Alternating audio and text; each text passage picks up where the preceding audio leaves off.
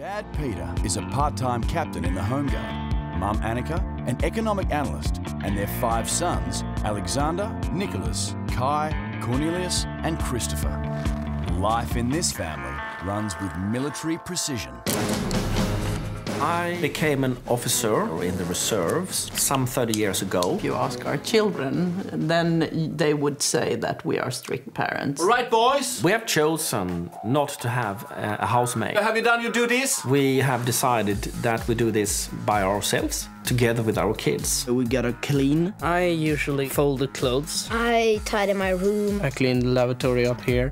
If you lie or just waste time, he just gets mad. Christopher! You could say that I'm a bit stubborn. Yeah, he's very stubborn. Sometimes I think he's too strict. Come immediately now! You didn't do the job! It's very important that the rules are followed through every single time.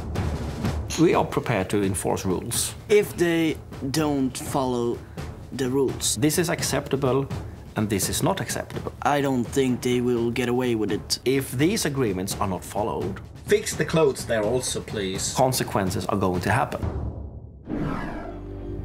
There, Christmas trees. Oh my god. Is it winter here? Yes, Brooke, it certainly is winter, and it's minus 15 degrees. A far cry from the scorching Australian summer that our teens have just left behind. This is the first time I've been out of Australia, like the first time I've ever been out of Perth, practically. What kind of animals do they have here? Do they have, like, squirrels and stuff? As soon as I get there, I'm having a cigarette and then I'm going straight to the kitchen. Brooke and Mark are both heavy smokers, but in this pristine wonderland, they're about to find out that tobacco is taboo. Yuck.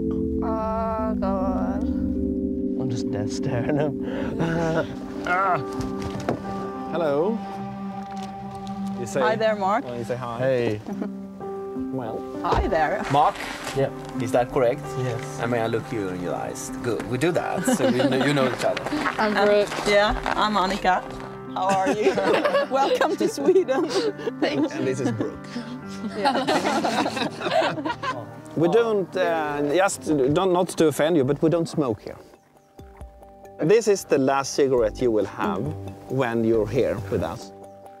Yeah, because... Their feet have barely hit the ground, and the law is already being laid out for the teens. But for Brooke, the news is not all bad. Do you know that we have 5 sons? What? Yeah. We have 5 sons. What? 5 sons. No daughters? No daughters. Are you kidding me? Okay, are you excited? I'm excited to meet your sons. Yes. And Okay. I hope you enjoyed your last cigarette. Yes. Yeah.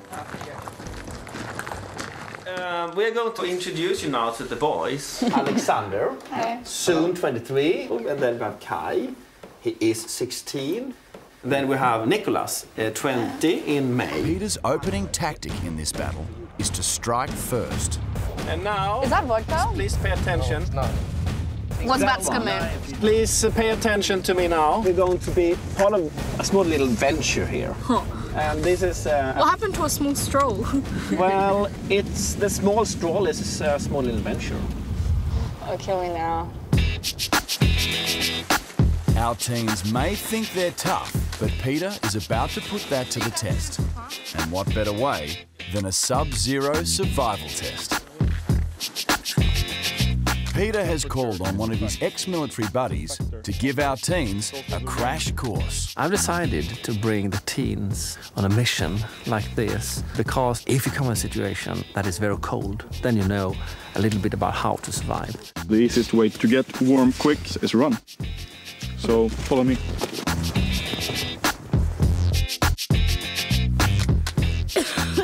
I'm so unfit.